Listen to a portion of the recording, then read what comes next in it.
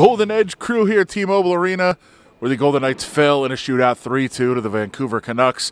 Not a great effort from the Golden Knights after 3 consecutive wins. The winning streak comes to an end. They do pick up a point, but Dave, just a really uneven effort, especially for the first 2 periods. Yeah, uneven. That's probably a good word. It was weird. They went like 11 minutes in the first period without even a shot on goal. And then all of a sudden you look up and they outshot them at the end of the first period. And kind of the same thing in the second. You know, they get out to the 1-0 lead, and then they give up 2 goals in like a 1:04 span, both to Bo Horvat. And then they're able to kind of fight back. They played a pretty good third period.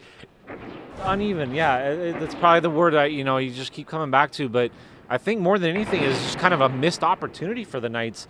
Canucks were beat up. No Brock Besser, no Elias Pettersson. They lost like 2 or 3 guys during the game, and the Knights weren't able to take advantage. I think that's maybe kind of the story, is just, missed opportunity.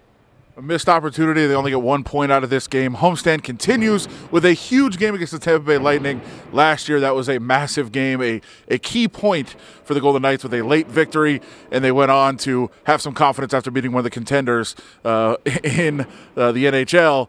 Now they get another shot at day game Friday. They won't have Nate Schmidt in the lineup. He's still out.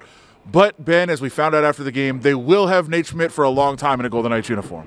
Yeah, through the 2024-2025 season, the Knights signed Nate Schmidt to a 6-year contract extension after the game, or at least it was announced after the game today. Schmidt is actually still in Vienna, Austria, skating with the Vienna Capitals because he's serving a 20-game suspension for violating the NHL's substance abuse policy. But he seemed really happy in a Twitter video that sent out. He said he's very excited to be here for 6 more years. He's very excited to get back and play with the fans. And I'm sure the Knights will be excited to have him back, too. He's a guy that General Manager George McPhee said everyone's looking for this type of defenseman. He's really improved his game defensively. He brings some offense. He's a really good skater. And now he's going to be around for a while. Yeah, a little less than a month away. The Knights will have to continue to make do without him.